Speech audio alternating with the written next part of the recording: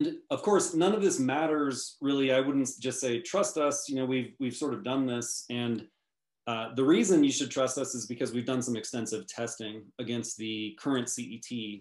And we've tested FLEXvalue TRC outputs and benefits and cost outputs against the CET. We've looked across, I have 130 scenarios here. This is well over 250 at this point.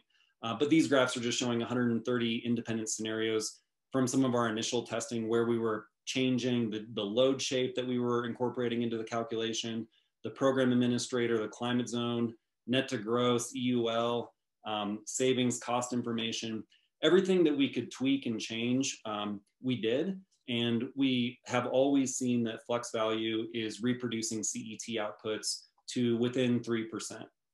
And I would say, again, you don't have to take my word for it. You don't even have to just believe these graphs. We actually provide a tool that users can simultaneously generate FLEXvalue inputs and CET inputs, and then parse those outputs right on the spot and compare them. And we'll cover that later in this presentation. So again, don't take our word for it. We have verified against the CET. You can do the same.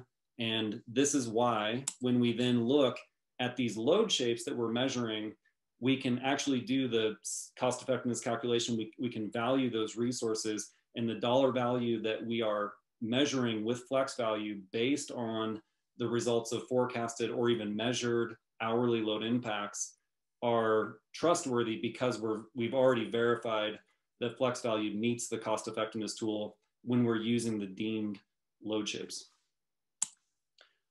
So again, this is just an example of here's the measured load shapes, here's the dollar benefits, and here's what's being claimed for this very same program. Very, very different. I'm installing FLEXvalue, and then I'm downloading locally these avoided cost data so that we have the information just on hand to go ahead and run these cost effectiveness calculations. The next cell again is pretty similar. You just hit run and it goes and it imports some Python that you need. Finally, this is kind of the main event. So I'm just going to take a minute to explain what's going on. There are a handful, like I said earlier, of inputs that you need in order to run cost effectiveness calculations. Some of these inputs, the sort of nomenclature, the semantics of them differ a little bit between the CET and FLEXvalue, although we've tried to keep things where it makes sense pretty common between the two. And what I want to talk about is how you can prepare files simultaneously for FLEXvalue and the CET that you can then compare the outputs. And we'll walk through an example of how you can do this. The first thing is just to kind of get oriented toward the information that's here. Now, one of the things I want to point out, which is a little bit of a caveat, but it's an important caveat, is one of the issues that the CET has is that it starts the net present value calculation, like the discounting of TRC benefits at a set fixed point in time, no matter when you actually start your program. So if you want to use a cost effectiveness tool to start calculating TRC benefits in 2023, quarter 4, 2023, or even if you're doing like an ABAL for next year, and you're saying, okay, I want to forecast my program, and I'm going to have quite a bit of program participation that's occurring in quarter 3, 2022, then the net present value calculation in the CET is starting in Q1 2021. And that creates a misalignment. That's actually an issue in the CET. So in order to get an apples to apples comparison between the CET and FLEXvalue, because that's not an issue in FLEXvalue, we don't have that issue in FLEXvalue. So in order to get an apples to apples comparison, you need to start in 2021. So we've made that just your program year is 2021. And now you can change your program admin. So you can be PGE, SCE, or SDGE at this point, depending on your utility. And then you just need to make sure that your climate zones are in that service territory. So right now we have an example set up where you have PGE, you have climate zones 4, 3A, and 11. And where you see multiple values here, so like climate zone, megawatt hour therms, et cetera, these are just like different rows in an input file. So this would be like having 3 rows in an input file, one with climate zone 4, the second with 3A, the third with 11, and then the corresponding values for all of the rest of the inputs are all, you know, tied together. So, you know, the first row in the input file would be climate zone 4 with 111 megawatt hours, 200 therms, you know, 1 on the units, not 0.95 for the net to gross, EUL, et cetera. And so that's just true all the way down. And so right now, you know, we have basically 3 rows. You can expand this. So if you want 4 rows, 5 rows, 100 rows, whatever, you can expand this as much as you want. So let's just kind of change a few things around. These are just the default settings. So let's go ahead and put in, say, climate zone 12. If anybody wants to chime in the chat and give me just kind of a number, say anything between like 100 and, or maybe 50 and 150, then I can include that. But, you know, megawatt hours, let's just pick something, let's say 128.9. Therms, maybe we'll have, you know, 35 therms for this row. We'll have 1 unit, we'll stick with that.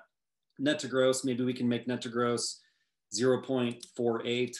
The EUL, why don't we go 12 years with the EUL? And then we have the sector. So you can choose res or non-res for the sector, and then you'll have corresponding load shapes. So if we wanted to do, if we wanted to change one of these load shapes, we can do DEER HVAC efficient AC, which is a res, you know, load shape used for res applications. And then gas sector, we have residential. I believe you can have like core or commercial. So we'll just change one to commercial. Commercial. And then you have gas savings profiles. So you have annual, winter only, summer only. You know, we can change these around if we want. Maybe we'll make this one also winter only. And then you have avoided cost information. So admin costs, measure cost, incentives, we can change this around as well. So maybe we'll go 2,000. Let's just pick like 51.29 for the measure cost. Incentives a little out of whack here. Maybe we'll bring this down to say 2,047 on the incentives. And then I'm good. I have my parameters set up for the generation of an input file. Now I can go ahead and run this cell, and it's going to automatically spit out the FLEXvalue input file. So here's my FLEXvalue input file.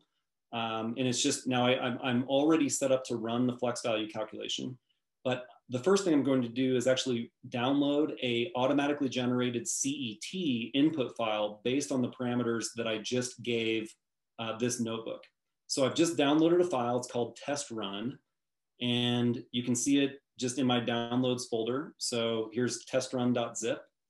And it was just created, you know, 4:29 p.m. I'm on Mountain Time these days. And now we can go ahead and run FLEXvalue. So I'm going to go ahead and we'll run FLEXvalue. And while that's going, I'm going to head over to the CET and I'll choose my file. And so I've got test run, the same file I just created, and I'm going to go ahead and run the CET.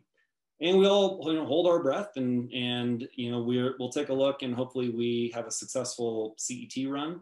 Right now it's processing, and I will in a moment be able to download the CET output, assuming all of these inputs are kosher. So all the QC was passed. That's a good sign. And in a moment here, I should have my CET output.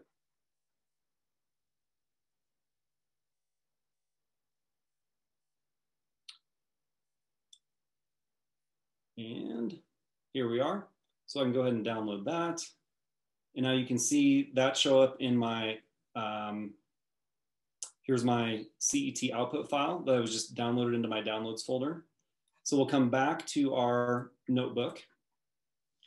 And now this cell allows you to download the FLEXvalue output. I don't necessarily need that right now. So I'm going to go ahead and run this cell, which will allow me to upload the CET output.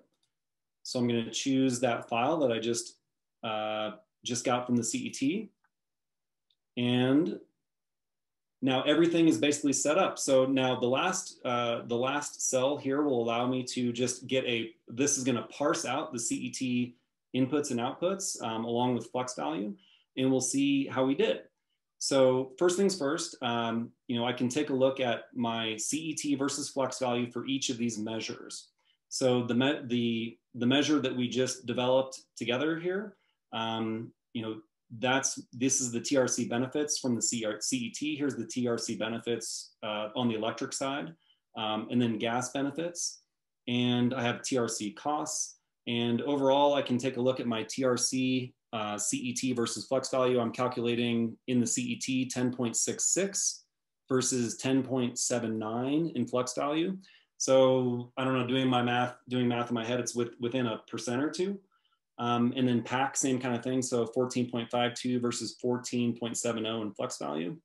And this is exactly the process you can go through if you want to, run scenarios and compare the CET outputs to FLEXvalue. And I would definitely invite anybody to do this. And if you find cases where things are wildly off, let us know. We've yet to run into them. But I think for the most part, we're within 3% virtually every time. If you're finding stuff, beyond 5%, then definitely let us know. There are some known reasons why the CET may be slightly different than FLEXvalue. So like little discrepancies are not of big concern at this point. But if there are like major discrepancies, then we'd like to know. So anyway, that's how, like I said before, you don't have to take our word for it. You can find out for yourself.